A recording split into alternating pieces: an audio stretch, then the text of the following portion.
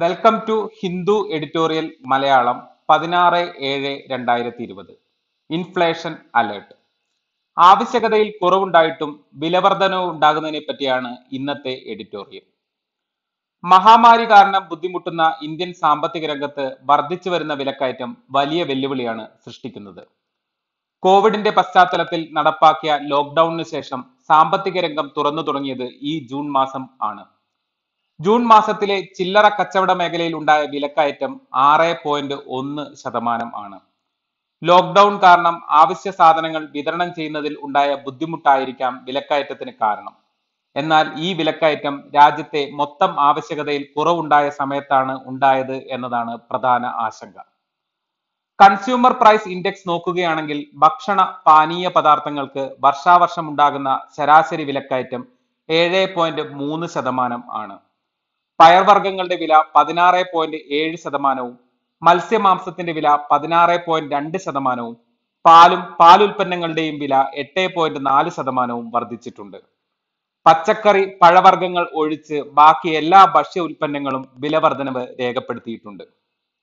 ഒരുപാട് കാലം വിൽക്കാതെ വെച്ചിരുന്നാൽ പഴം പച്ചക്കറികൾ നശിച്ചു പോകുന്നത് കൊണ്ട് നഷ്ടത്തിലായാലും അവ വിറ്റഴിക്കുന്നത് കൊണ്ടാണ് ഇവയെ വിലക്കയറ്റം കാര്യമായി ബാധിക്കാത്തത് എന്ന് മാത്രമല്ല പഴവർഗ്ഗങ്ങളുടെ വില കുറയുകയാണ് ചെയ്തത്. പെട്രോളിന്റെയും ഡീസലിന്റെയും ഉപയോഗം ഉൾപ്പെടുന്ന ഗതാഗത വാർത്താവിനിമയ മേഖലയിലും 7.1% വർധനവ് ഉണ്ടായിട്ടുണ്ട്. ഇന്ധനവില വർദ്ധിച്ചുകൊണ്ടിരിക്കുന്ന ഈ സമയത്ത് ഭക്ഷ്യവസ്തുക്കളുടെ വിലയിൽ ഉടനെ ഒരു കുറവുണ്ടാകുമെന്ന് കരുതാൻ കഴിയില്ല. കൃത്യമായ സമയത്ത് മൺസൂൺ ആരംഭിച്ചതും ആവശ്യത്തിന് മഴ ലഭിച്ചതും ആശ്വാസകരമായ ഒരു കാര്യമാണ്. ആദ്യം ലഭിച്ച വ്യാപകമായ മഴ നിലനിൽക്കുകയാണെങ്കിൽ ഭാവിയിൽ ഭക്ഷ്യവസ്തുക്കളുടെ വിലയിൽ കുറവ് പ്രതീക്ഷിക്കാം. ഇപ്പോഴും പച്ചക്കറി വില കൂടുകയാണ് ചെയ്യുന്നത്. ചരക്ക് സേവന ദാതാക്കൾ അവരുടെ ബിസിനസിനെ നഷ്ടത്തിൽ നിന്നും കുറഞ്ഞ ആവശ്യകതയിൽ നിന്നും സംരക്ഷിക്കാനുള്ള വഴികൾ നോക്കിക്കൊണ്ടിരിക്കുകയാണ്. COVID-19 പശ്ചാത്തലത്തിലും ഇരുമ്പയിരിന്റെ വില വർദ്ധിച്ചു വന്നതിനാലും സ്റ്റീൽ കമ്പനികൾ സ്റ്റീൽ ഉൽപ്പന്നങ്ങളുടെ വില വർദ്ധിപ്പിക്കുകയാണ് എന്ന് ഈ അടുത്താണ് പ്രഖ്യാപിച്ചത്. IHS മാർക്കറ്റ്സിന്റെ ഏറ്റവും പുതിയ ഇന്ത്യ ബിസിനസ് ഔട്ട്ലുക്ക് സർവേ പ്രകാരം കഴിഞ്ഞ 11 വർഷത്തിനിടയിൽ ഉണ്ടായ ഏറ്റവും മോശപ്പെട്ട ബിസിനസ് സാഹചര്യമാണ് ഇപ്പോൾ ഇന്ത്യയിൽ നിലവിലുള്ളത്. രാജ്യത്തിന്റെ മൊത്തം ആവശ്യകതയിൽ കുറവുണ്ടായ നിമിത്തം തൊഴിൽ ദാതാക്കൾ തൊഴിലാളികളുടെ എണ്ണം വെട്ടിക്കുറയ്ക്കുകയും അതോടൊപ്പം ലാഭം നിലനിർത്താൻ വില അടുത്ത 12 മാസത്തേക്ക് വർദ്ധിപ്പിക്കാൻ തയ്യാറെടുക്കുന്നു എന്നുകൂടി IHS മാർക്കറ്റിന്റെ റിപ്പോർട്ടിൽ ഉണ്ട്. RBI കണക്കാക്കിയ 6% മുകളിൽ പണപ്പെരുപ്പം ഇപ്പോൾ തന്നെ രേഖപ്പെടുത്തിയ സ്ഥിതിക്ക് സാമ്പത്തിക നയരൂപീകരണം നടത്തുന്ന വ്യക്തികളെ സംബന്ധിച്ചിടത്തോളം വളരെ ബുദ്ധിമുട്ടേറിയ ഒരു സാഹചര്യമാണ് മുന്നിൽ നിലനിൽക്കുന്നത്.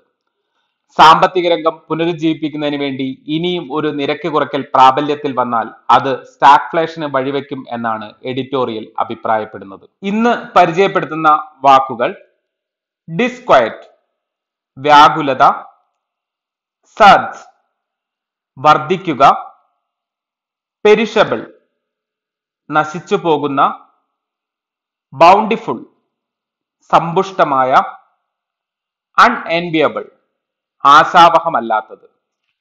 ഇൻഫ്ലേഷൻ പണപ്പെരുപ്പം.